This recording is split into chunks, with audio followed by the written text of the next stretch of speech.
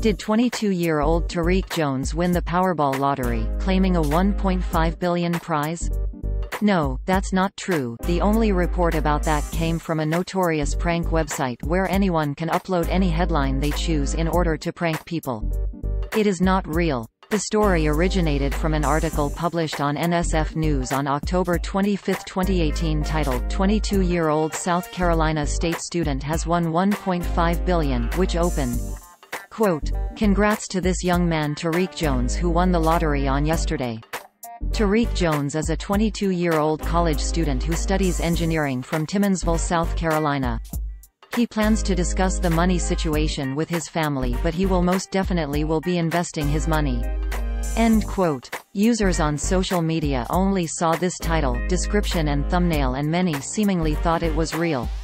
Quote, 22-year-old South Carolina state student has won $1.5 billion. Congrats to this young man Tariq Jones who won the lottery on yesterday. Tariq Jones is a 22-year-old college student who studies engineering from Timmonsville, South Carolina. He plans to discuss the money situation with his family, but he will most definitely be investing his money. End quote. However, it is not known who the winner is and it is unlikely to come out. According to this CNBC article, winners in South Carolina can claim their prize anonymously and nothing is known about the identity of the winner yet. Quote, Mega Millions has a $1.5 billion winner. Here's who won the 5 biggest U.S. lottery prizes ever. The world welcomed a new instant multimillionaire, or multimillionaires, on Tuesday night. One ticket sold in South Carolina overcame drastic odds to win the largest ever Mega Millions jackpot of more than $1.5 billion. Facing odds of 1 in 302.6 million, the winning ticket finally ended weeks of anticipation after no winning tickets were sold for the lottery since July 24.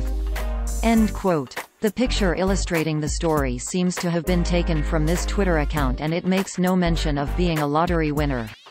One thing is certain though, the site that published the story is a prank website where users can submit their own headline, description and photo to create realistic-looking prank news articles. Users don't even need to upload their own image, there is a built-in search function that will pull an appropriate image from Google Image Search. The site is part of a larger network of prank sites all using the same basic layout but sometimes in different languages. It appears to be run by a Belgian company named MediaVibes or Media Vibes, which is managed by a man named Nicolas Goriou according to registration records. Each site in the network comes with a disclaimer, sometimes translated into a different language, that reads, quote, "This website is an entertainment website. Jokes are created by users.